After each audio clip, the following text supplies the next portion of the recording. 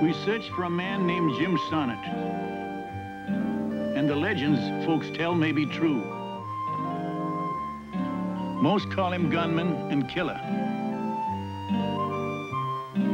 He's my son, who I hardly knew.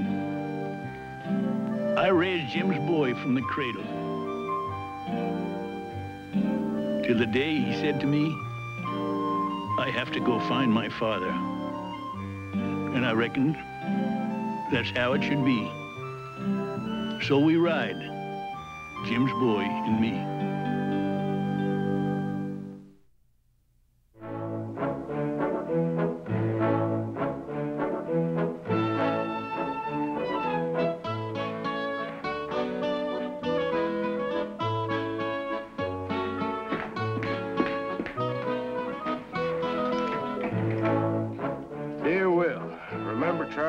Back in Bent's Fort?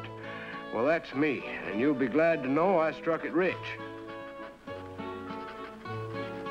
I heard you was in Cheyenne looking all over for your son James, and I hope you're there long enough to get this letter, because I know where James is.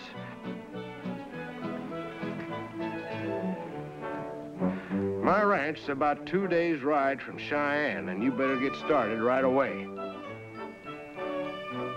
The thing of it is, where James is, he ain't gonna be long. You just can't get used to it, Charlie. You being so god-darn rich.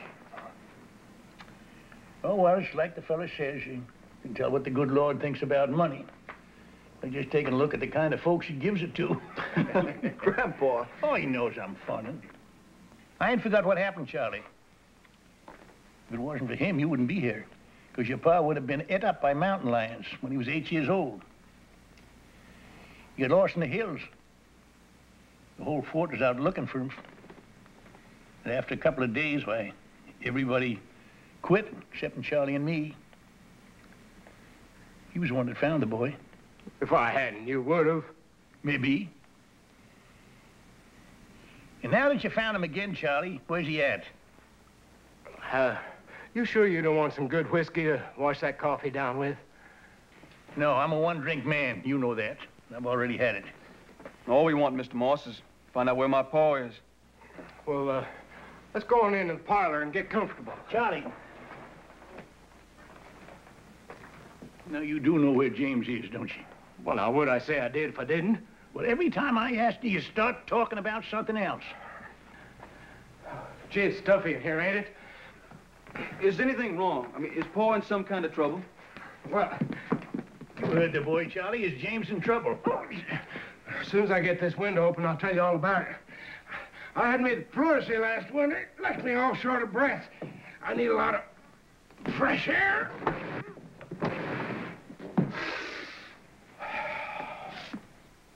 That's better. Ain't James that's in trouble, Will. It's me. Oh, I'm sorry to hear that, Charlie. So now, you help me out of this jam I'm in, and I'll tell you where James is. Well, why can't we go to Pa first? You said in your letter he won't be there long. And I'll get you there in plenty of time. Fair enough? What kind of trouble you in? I'm in love. Married woman? Now, you know me better than that. There's a picture of her. Ain't she pretty? Her name's Peg. Ain't that a pretty name? My darling Charlie, with all my love, Peg. And ain't that pretty handwriting? You ought to see that handwriting in a letter. All them pretty little squiggles and loops. You want to see the letters? I got a whole box full. So do you mind getting on with what it is you want us to do for you, Mr. Moss? We got to find Pa. Oh, well, thing is, seeing how Peg and I ain't ever met. Huh? Never met? Well, she ain't ever been out west, and I never been back east. But, well, you'd be surprised how well you can get to know somebody just writing letters back and forth.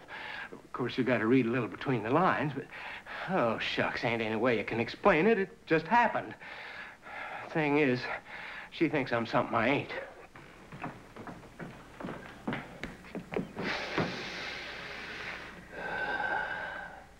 What does she think you are, Charlie? A young man? No, I sent her a picture.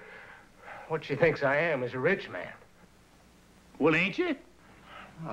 This place belongs to a fella I do odd jobs for. This is his suit, his watch. I ain't got a plugged nickel. I'm just the caretaker while he's away on a trip to Europe. Funny how a man never gets too old to figure out some new way of making a jackass out of himself.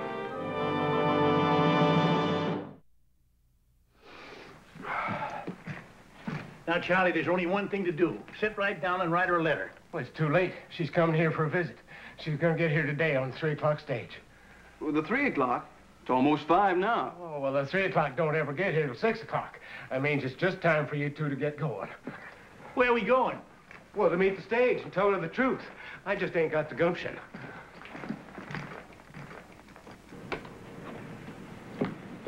But, Charlie! You think we ought to hold off for a while? You know, that was my first idea. Let her think I'm rich at first. Really put on the dog. Tell her you two are my hired hands. Then when she gets to loving me so much, she won't ever want to back out. Say, you don't think the 3 o'clock could get in at 4 o'clock, do you? It's the one on the piano, all right. Heard another lady.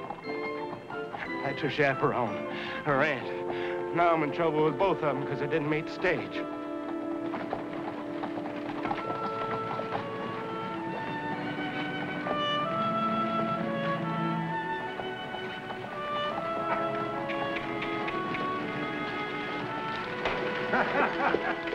First time it ever happened. The 3 o'clock got in at 3 o'clock. And we waited for over an hour in front of a livery stable. But it wasn't his fault, ma'am. No? The fact of the matter is... Well? Watch your step here, man. Would you like some cold lemonade, ma'am? Oh, thank you. You two hired hands, get the luggage and show the ladies up to their room. Yes, sir, Mr. Morse.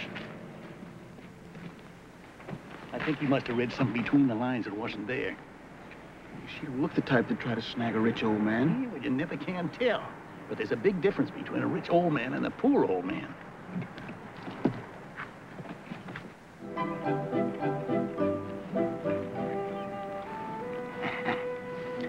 Oh, Charlie Moss. He sure grows good apples. How much do you figure a big spread like this would cost? Oh, I wouldn't know. I wouldn't know at all. It'd take an awful lot of gold to buy a place like this. And 1/3 of any gold he finds belongs to me. Yes, that's right. That's right. 1/3 is yours. And 1/3 is mine. The dirty double. Oh, there. Take it easy. The first thing that we've got to do is to go to the county seat and get the paper that proves that we're partners. What do we need a paper for? No, there's no need to be playing rough. No need at all. Unless old Charlie tries to weasel out. Come on. Let's go. I think this is about the most beautiful silverware I ever saw. Been in the family for years. Whose family? I hope you ladies don't mind hired hands sitting down at the table with us. That's the way we do it out west. I go along with the poet who said, the measure of a man is what he is, not what he has. Why, sure, if he didn't have a cent, he'd be the same man, wouldn't he? Well, theoretically, yes. Theo who? Well, the way I see it, what a man has is a reflection of what he is. He wouldn't have what he has if he weren't what he is. Oh, yeah, I see what you mean. Was you fixing to say something? Who, me? No, I just want to sit and enjoy this wonderful food. More chicken, boy. Oh, yes, I'd like some too, please. It's delicious. Well, thank you, ma'am. I cooked it.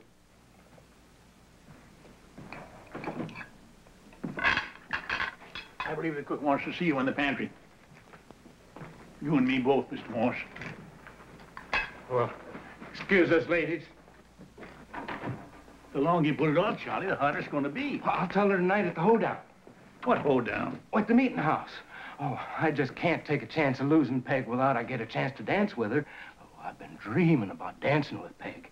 Well, you can't keep up with a girl at that age at a hoedown. You ought to have sense enough to know it. I can do all the square dances with it, and he can save himself for all the waltzes. How's that? Oh, you'd be glad to help him out, wouldn't you? Sure. Well, get this straight. Any help he needs with that young lady, I'll give it to him. Now, don't you worry about me holding up at a hoedown. Man's just as old as he feels. Yeah? How old do you feel? Well, old enough to kind of want to have a nice, quiet evening at home. Okay, Charlie, you're the boss.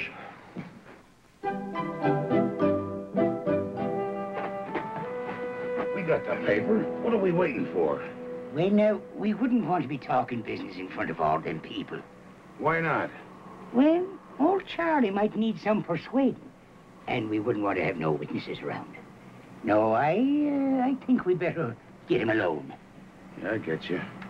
Hey, them pears any good? Every bit as good as the apples. Let's go down to the meadow and see how many horses we own.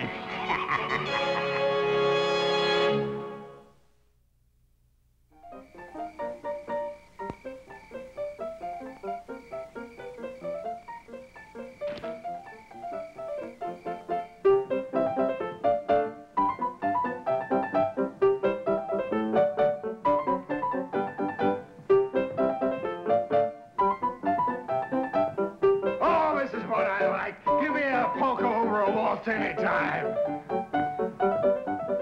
The condemned man ate 3 helpings of fried chicken, looked at the sunset with his friends, and danced with his sweetheart right up to the moment of execution. Hey, look at that.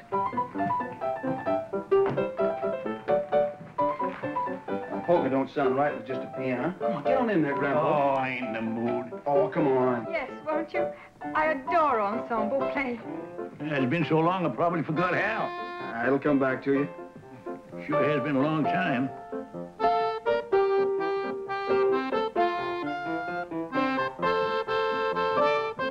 Well, now we got the whole band here. You got any requests? Yes, ask my aunt to dance. Now, she don't want to dance with me. Just ask her. They'd be downright rude if you didn't. But, Peg, you know very well you didn't come all the way out here to Wyoming for me to dance with her. Looks to me like you're getting a bit wobbly. Go open the window, Jeff.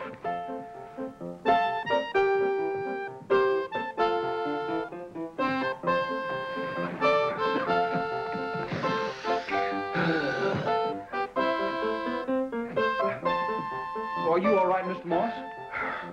Of course I'm all right. I reckon Jeff come over to ask you to dance, Peg.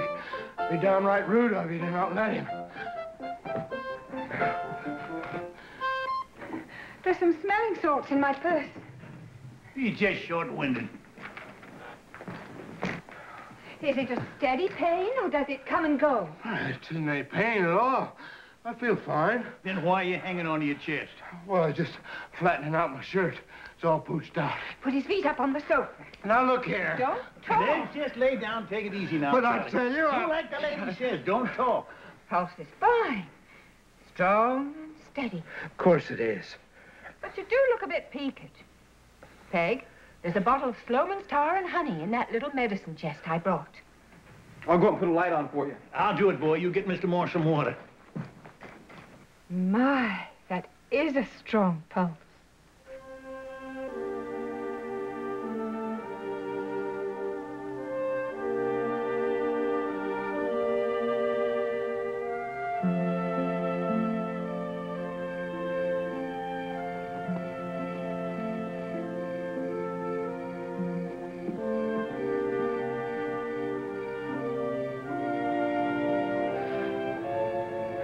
Oh, I must have dozed off.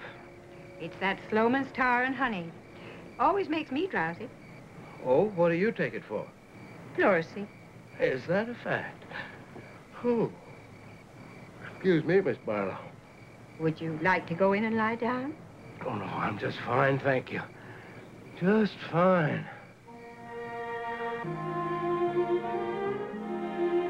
You thinking what I'm thinking, boy?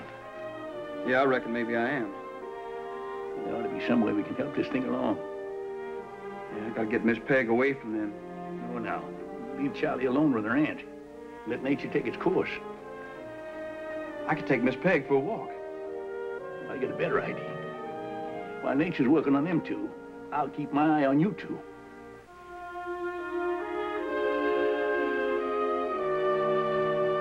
I don't think I've ever seen a lovelier view. Looks different in moonlight, don't it? How sweet the moonlight sleeps upon this bank. Here shall we sit and let the sound of music creep into our ears. I sure do like hearing you say poems.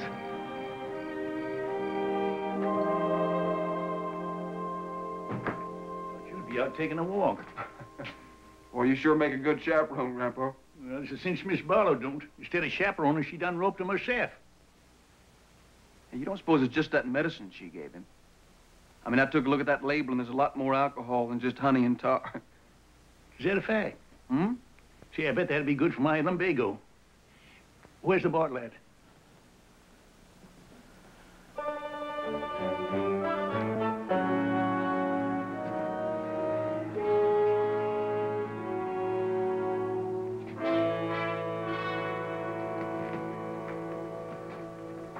How are you, Charlie?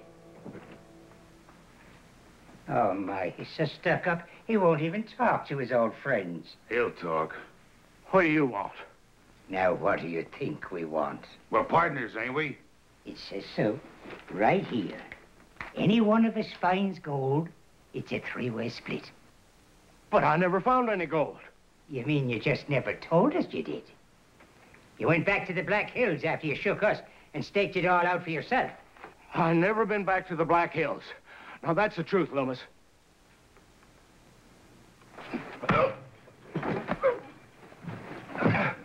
Well, are you going to sign over our share now, or wait till after you go a few rounds with Coulter? I got nothing to sign over. Now, I can prove that. It's not nice to go into a man's house and wake up his guests. Leave us go over to the barn where no one will hear us. No, no!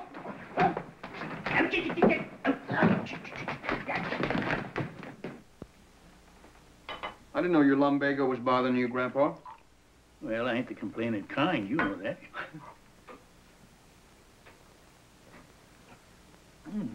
Not bad. Not bad at all.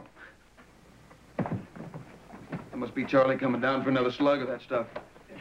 More than one person coming down. My, how these young folks do carry on.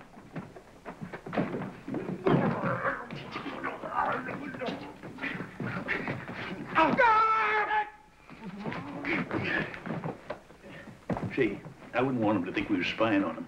Let's go up the back stairs. Hey, that sounds like the front door. Yeah, and it's a cold night to be going outside, ain't it?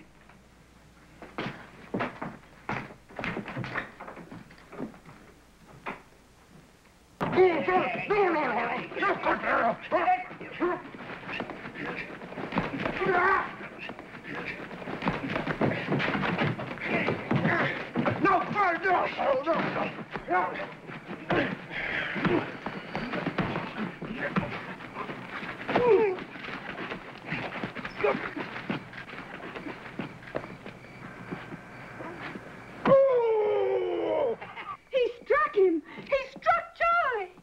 Oh!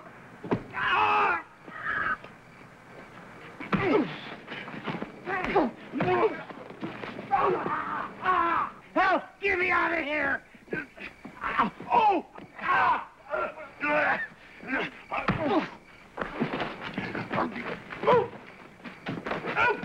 Let it go there. This is a private...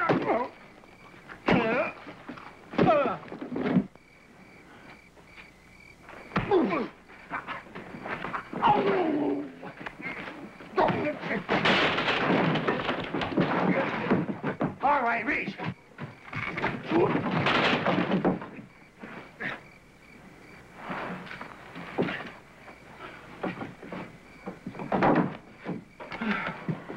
Are you all right? I could sure use a bit of that tar and honey. Me too. It's in the kitchen. I'll get it. Oh, here, I thought you might need this.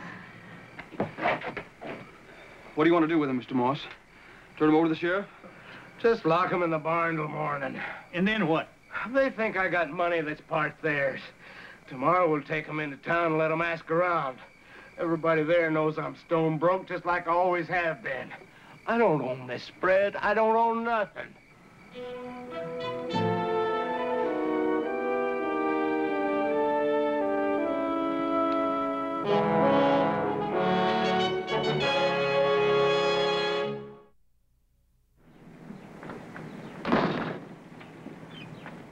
Sure wish you could stay for the wedding.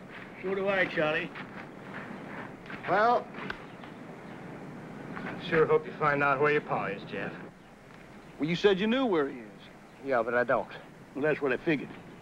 You're in so deep, you just threw that in to make sure that we'd come and help you. Now, how'd you know that?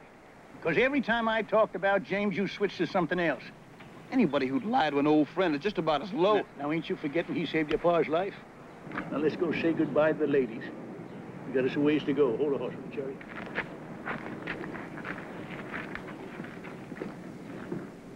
Shucks.